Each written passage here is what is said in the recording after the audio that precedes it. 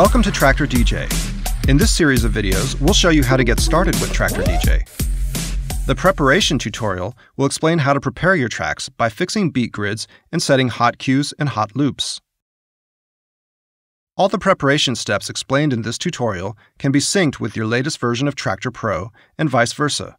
To learn more about setting up the collection sync, check out the TRAKTOR Collection Sync tutorial video. Please note that setting up the collection sync before preparing your tracks in TRAKTOR DJ is highly recommended.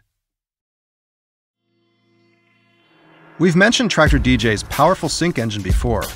TRAKTOR DJ analyzes your whole collection in the background and detects the tempos and keys for every track.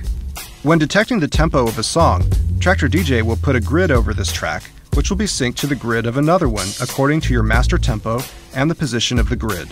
A correctly set beat grid is essential in order for TRAKTOR DJ to sync your tracks. 99% of the time, TRAKTOR DJ will set this correctly.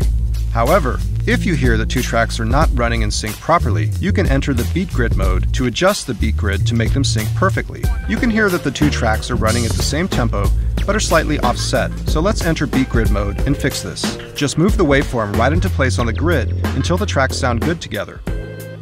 Now the grid is fixed, and it sounds tight again. Additionally, you can double or half the tempo if it's been analyzed wrong. You can also tap in a beat and tempo using the tap mode right there. Further, you can actually scan around the track in increments of 4 beats to see if the beat grid is working the entire way, which in this case it is. So it looks like we're good. Once your grid is sorted, we can deal with hot cues and hot loops. So open up the hot cue drawer right here. Just like TRAKTOR, we have 8 hot cue slots, which can just be tapped to set hot cues right on the beat.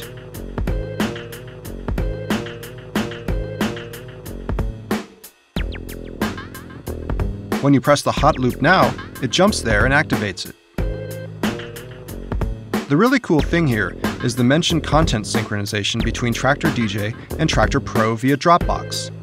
This syncs the track information, not the tracks, so all the track settings in your TRAKTOR collection can be easily imported into TRAKTOR DJ, and all your cue points and beat grids will already be there.